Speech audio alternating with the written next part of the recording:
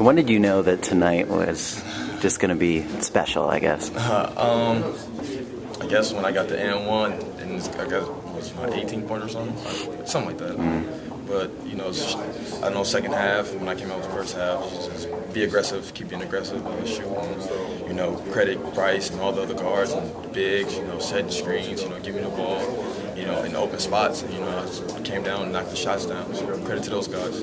Did Alex tell you it was the most anyone scored for UCLA since 2005? No, I didn't know that, so now I'm aware. Dijon Thompson. Okay, yeah, smooth. Right. I know him.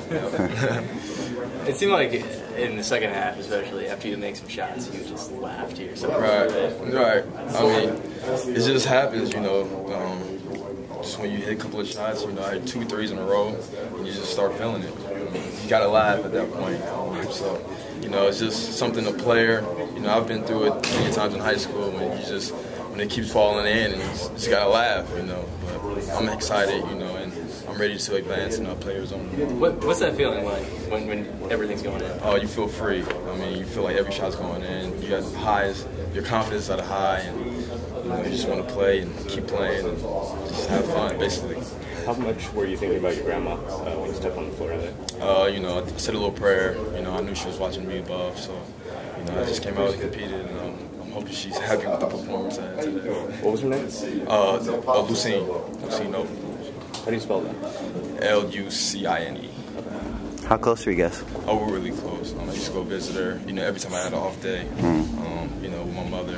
You know, my mother hadn't been making it to the games because she was taking care of her, so, you know, it's just trying to get that quality time, you know, as much as I could.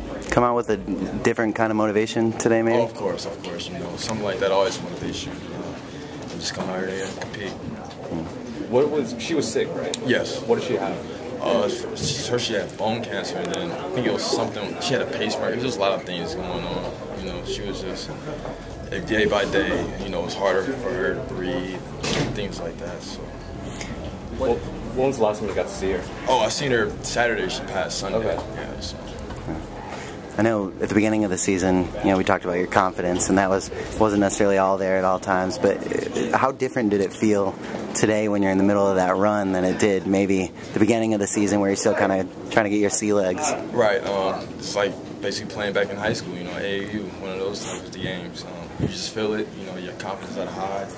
And, you know, every shot you feel is going in. So that's how I felt today, and you know, and it came out. We won, and like I said, we're ready to advance. This is the sort of performance you feel like you can build on. Like this is going to be a different you from here on out. Oh, of course. I mean, you know, every time like this, give you a high confidence. Every game like this, so you know, I'm just ready and prepared for next games. Was USC starting to adjust its defense at all for you? Because it looked like you were still open for a lot of those corner threes. Right. You know, I guess they were helping. You know, with Tone playing well. You know, and Bryce penetrating, and Norman, you know, it kind of left it open for me too, for open shots. So, I mean, I guess they were trying to adjust. Didn't work, I guess. Yeah, so. Were they shutting you off? It seemed like in the second half they started to kind of shut you off no matter where you were on the court. Right, yeah. Yeah, they tried, you know, no help basically. Yeah. So that's why I kind of figured out.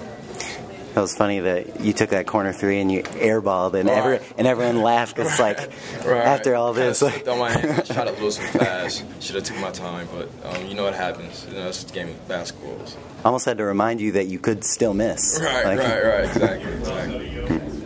What day was it that your grandma passed? She died on Sunday. Did you consider at all not playing, or would she have wanted you to play, do you think? I think she wanted me to play. You know, it was kind of tough for me because it was right before practice. You know, my sister called me, you know, and told me, and it was kind of hard for me in practice trying to go, you know, do the drills and everything. But, you know, got through and called my mom right after. And one day, as soon as, you know, when we get back, I'm going to see the body, and a couple of arrangements we have. The funeral's on Tuesday, so. What's your favorite memory of her? Oh, man, just her being there. We used to, every time, because she used to live in Vegas, out here in Vegas, so every time on Easter, we used to make these eggs, colored eggs, everything for Easter. So, I mean, I always remember those childhood memories. How much were you thinking about her while you're out on the floor? Like that, is that? Yeah, I was thinking as soon as I stepped on the court, you know, I tried to play for her. So, you know, I'm hoping she's proud of my performance.